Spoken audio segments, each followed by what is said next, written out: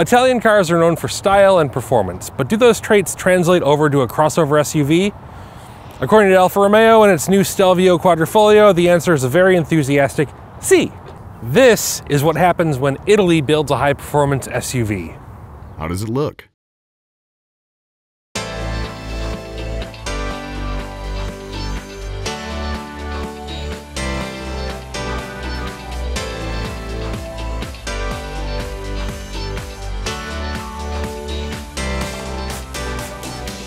Look, it's an Alfa Romeo, so of course it's going to be pretty. But the Quadrifoglio treatment enhances the Stelvio's already attractive lines. Flared wheel arches hide fat summer tires and dark, 5-hole wheels that span 20 inches in diameter. The hood sprouts a couple of vents, while new front and rear fascias add the requisite amount of aggressive style. And of course, the entire affair sits lower, which gives the Stelvio an almost hatchback-like stance. How's the storage? With up to 56.5 cubic feet of cargo space, the Stelvio Quadrifoglio can handle a week's worth of bags. And with the standard remote opening tailgate, loading it up isn't all that hard.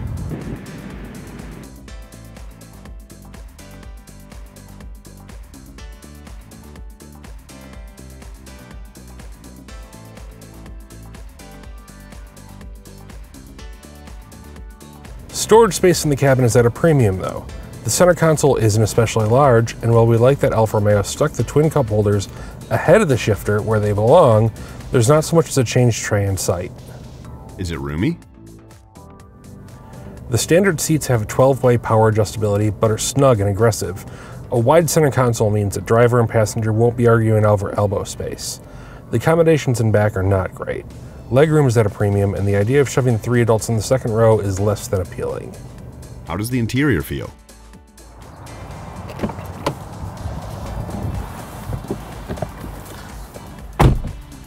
I love the detail work on Alfa Romeo's steering wheel. The leather, Alcantara, and carbon fiber details are beautiful. And these paddle shifters, they're among the best in the business. They're mounted on the column like they should be. They're real metal and the action on them is perfect. But cheaper touches clash with all the carbon fiber and leather in the cabin.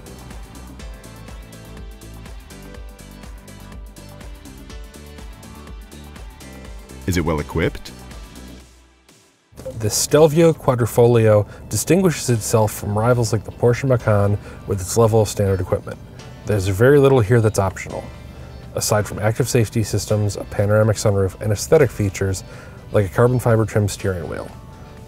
That means navigation, an 8.8-inch infotainment system, a Harman Kardon audio system, HID headlights, and heated front seats are all standard. However, you'll do without some more common luxury options like ventilated seats, heated rear seats, LED headlights, or a head-up display, which simply aren't available in the Stelvio. How's the infotainment system? The Stelvio's infotainment system is slow, difficult to navigate, not terribly pretty, and forces drivers to use a flimsy dial mounted behind the shifter. At least 2018 brings Apple CarPlay and Android Auto, although the lack of a touchscreen means living with the chintzy control knob. Is it a good daily driver?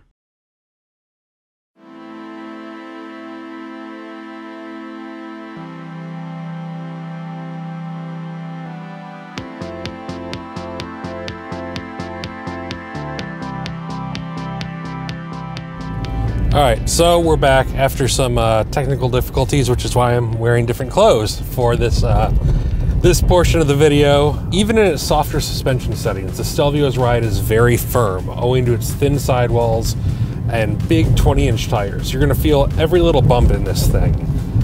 And besides that, the brake pedal is just super, super difficult to use every day. There's no physical connection between the brake pedal and the actual calipers and rotors themselves. So coming to a smooth stop, as I'm trying to do right here, is not very easy.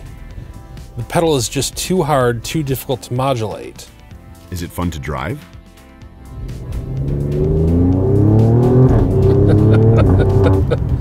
This thing is so much fun. The 2.9-liter twin-turbocharged V6 generates 505 horsepower and 443 pound-feet of torque, and it's always ready to play.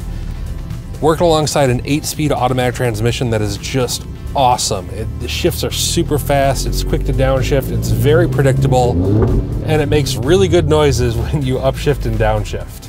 my favorite part is the way it sounds. Just listen to this.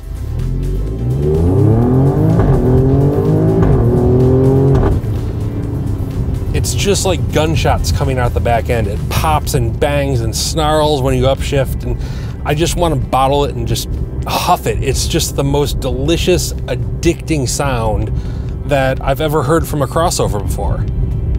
How's the fuel economy? Fuel economy isn't that bad.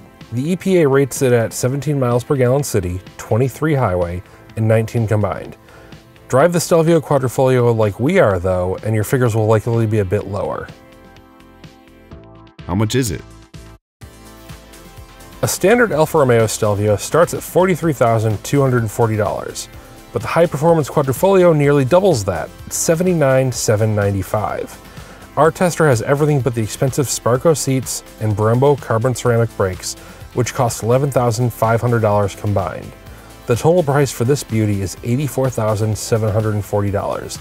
That's still a few $1,000s cheaper than the top dog Porsche Macan Turbo, though. What are the negatives? The Stelvio Quadrifoglio's brakes are tiring and difficult to use in everyday traffic, and the infotainment system is among the very worst on the market. And if you value style and driving fun, the reality is that the normal Stelvio does it almost as well for half the price. Who should buy it? Customers that value style and performance as much as they value standing out from the crowd will appreciate the Stelvio Quadrifoglio. It's a departure from the ranks of Land Rover and Porsche in that its charms come at the expense of its civility. If you can live with its many foibles, it will give you a driving experience unlike any other crossover.